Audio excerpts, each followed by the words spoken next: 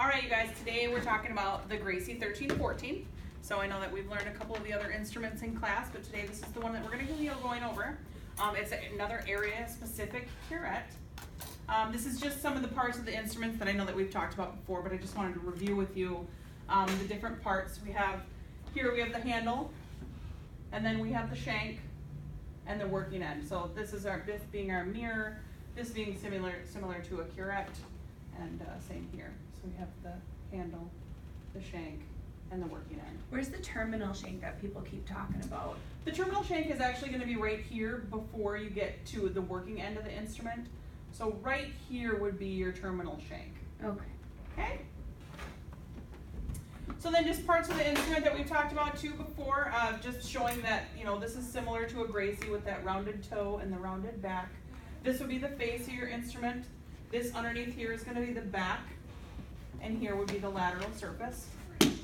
And then the curette is used for sub and supragingival calculus. It's used on posterior teeth, only for the distal surfaces of those teeth. So each has one cutting edge on a Gracey. This one here has two, it's showing two there, but we only have one cutting edge per working end on the Gracey 1314. The curette that we're talking about has a rounded toe, and then it also has that rounded back that we talked about before. So this back here is going to be rounded so that you can go subgingival with that. The design characteristics, I know we've talked about the sickle scalers. They're triangular in cross section. When you cut across that front of that instrument, if you were to take that working end and cut it in half, these are the different shapes that they show. So this would be like your sickle scaler is more a triangle. This would be the shape of your universal curette. And then an area-specific curette is kind of like that semicircle right here. They have the rounded back and toe that we talked about. And then it is already self-angulated at 70 degrees. So when that terminal shank is parallel to the posterior surface, the distal surface of your posterior teeth, it's actually going to be angulated at that 70 degrees, which is our calculus removal stroke. So there isn't any need to adapt it to the tooth anymore. You just use the working stroke as long as it's parallel to the distal surface, and that's gonna do it for you. We talked about the fact that it has one cutting edge per working end, and the distal surfaces of posterior teeth is where we can use it, and it is also self-angulated. So this is kind of the difference. With the Gracey curette, the 1314, we actually have a complex shank. So when we're talking about the difference between a simple and a complex, the complex shank is used for more posterior teeth. So it's going to have those bends in it, similar to the Gracey 1314. The 1112 has a little bit less of a complex shank because you're using it on the mesial surfaces. So on the distal surfaces, you have that bigger bend in it. And the simple shanks are going to be straighter and used for those anterior surfaces of the teeth. When you're identifying the correct working end of a Gracey 1314, there's a couple different ways to kind of identify with that. One of the ways, the correct working end when you're facing it to the mesial buccal surface of the tooth, you can look at it, and when the face tilts towards the tooth, and you're not going to see that entire face of the instrument, it should be tipped towards the tooth. And if you have the wrong working end, this is a picture of the incorrect way, and you have it on that mesial surface on the buccal, the face is going to be slightly tilted away from the tooth, so the entire face will be visible for you to see. And then another good way to know is that when the lower shank is parallel to that distal surface, so when you're putting the Gracey 1314 to the distal surface of a posterior tooth, you're going to be looking for that shank to just come straight up and down and be parallel to the long axis of that tooth. This would be the incorrect working end. You'd see that the functional shank is going to be down and around the tooth. This is not how you want this to look. So you want it to look this way, parallel, nice and parallel to the long axis. So it is a complex shank design, and it's used for light to moderate sub and supragingival calculus.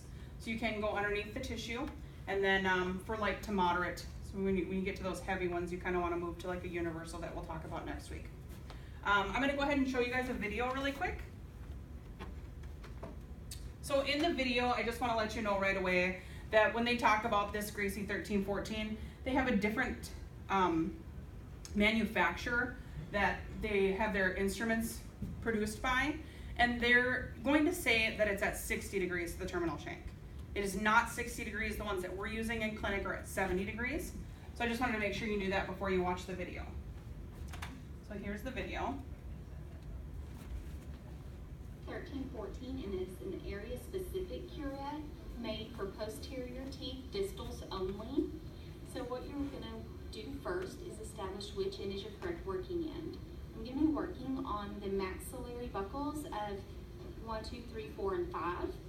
So I'm gonna establish where I'm fulcrum and look at my terminal shank to see which end is parallel. So I see this end is gonna lay across the tooth, and this end is perfectly parallel. So I would be retracting the cheek with my mirror. I would have my patient close about halfway down. Patient is in a maxillary position, and I'm at 8 or 9 o'clock since this is an area towards me. The Graceys are automatically offset. Your Anna Pattison Graceys are offset at 60 degrees. See, this is where I said it's actually, ours are going to be at 70 degrees, not 60. Leaning your curette towards the tooth.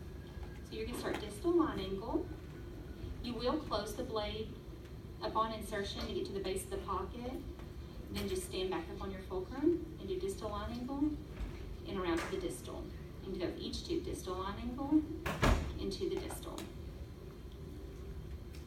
Distal line angle into the distal. Again, this is your Gracey 1314.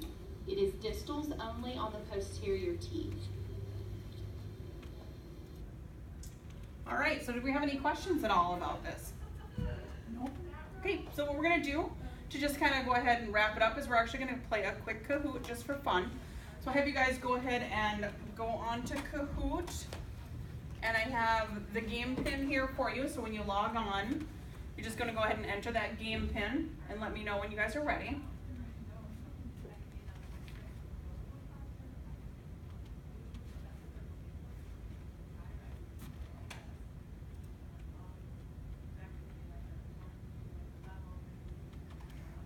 All right, everybody's ready?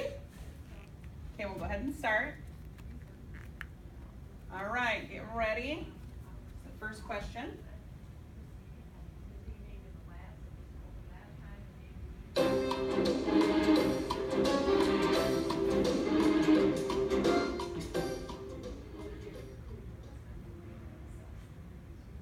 Nice, good job.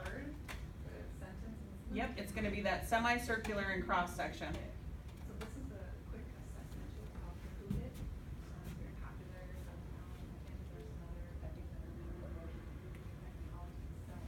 Nice. Yep, those distal surfaces of those posterior teeth back there.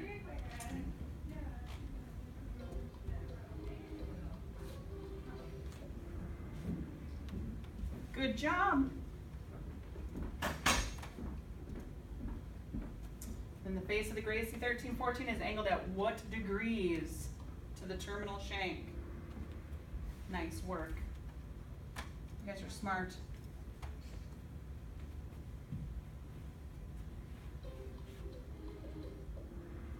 Yes, it can be used subgingivally and supragingivally.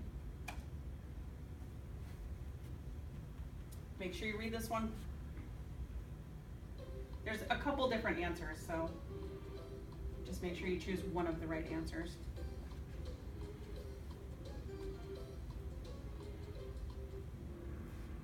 Nice.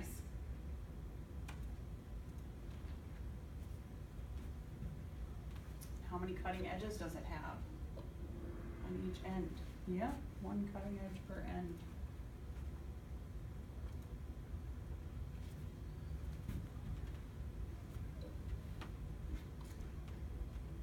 Make sure you read them carefully. It is a rounded toe. I know this one tricks a lot of people, so you gotta just make sure it's the toe and not the tip. Yes.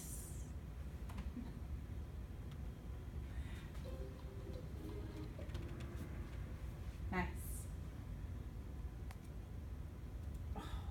All right, last one. Oh. Yep, it's gonna be that complex shank because we use it on posterior. Curvy is complex, man. All right, nice work, ladies.